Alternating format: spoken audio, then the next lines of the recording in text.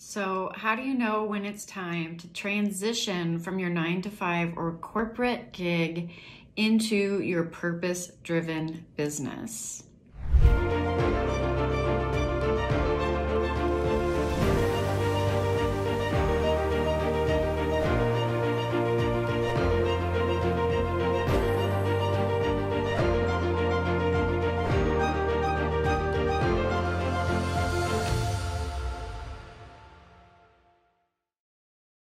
I can't speak from the corporate culture, although I do know it's a very masculinated dominant culture for the most part, very much like our society. So I'm not going to speak to the actual corporate experience.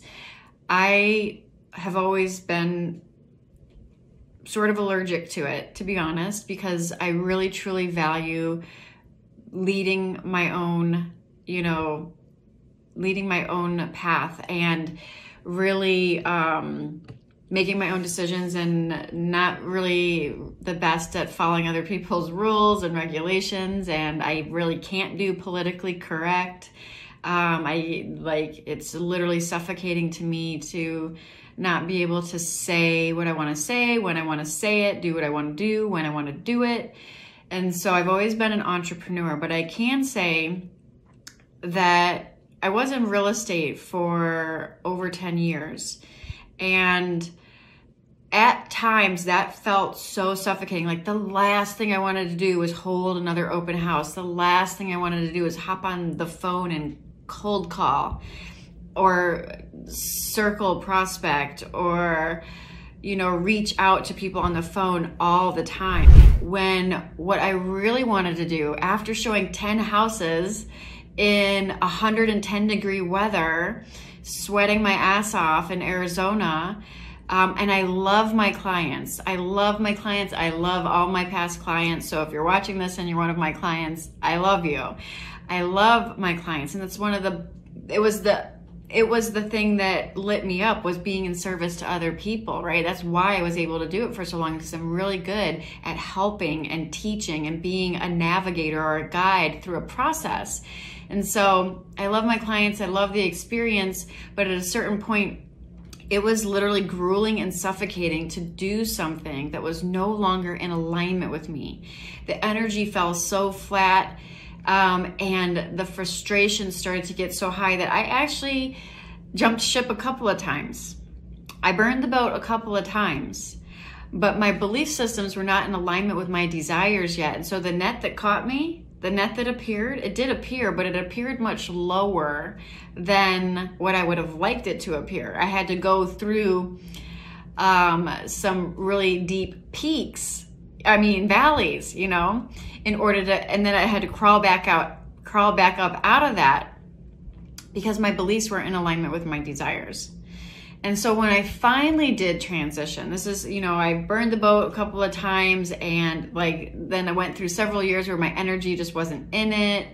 But it was what I was doing, and it was just something to do, but it was draining me. And then I'd come home after 10 hours in the heat and work on my passion business, or create blog posts, or to do other things that I was really passionate about, because I've been creating content long before I ever started to monetize, because it was just what I was called to do, sharing my message. I had no way to monetize it. I had no idea how to monetize it.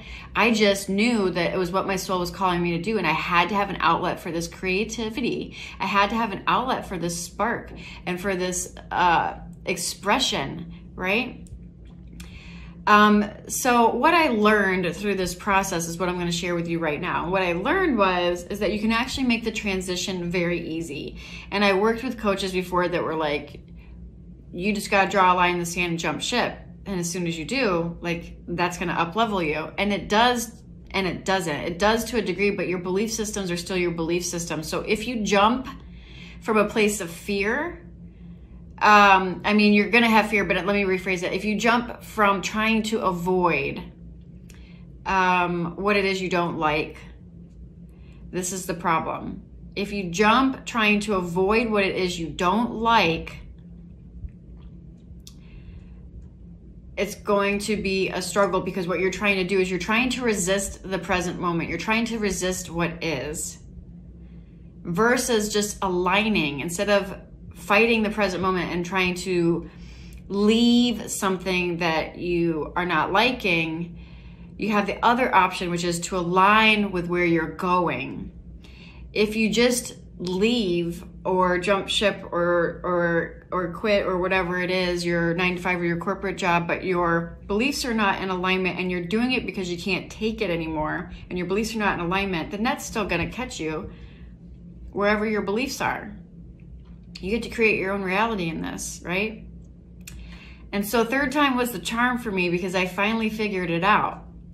And that was that, oh, I don't resist what the current present moment is. And I reframed what my position meant, my role as a realtor meant to me, so I could empower myself again, right? Instead of feeling like a victim. And then I recognized that I had two choices. It's either resist what is and try to run from what is, but running from a place of suffocation, feeling suffocated and overwhelmed and burned out and all of this, which I've done in the past, and it never panned out the way I had hoped. It wasn't until I decided just to align with where I was going. Make decisions that align with where you are going, versus trying to resist where it is, where you're at. You can't resist where you're at and align with where you're going at the same time.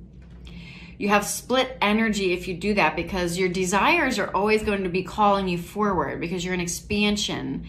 You're in a universe of expansion, and you're an expanding being. So your desires are always going to be calling you forward. But if your beliefs are not in alignment with your desires, then you're going to feel a lot of resistance. And anything that you take action on from that place of resistance is going to really continue to call those experiences towards you until you can clear that resistance, right? Because it's not about fighting against what you don't want, you know, avoiding what you don't want. In Yoga Sutras, in the yoga philosophy, we call this devsha, right? Like avoiding what you don't want. You can't avoid what you don't want.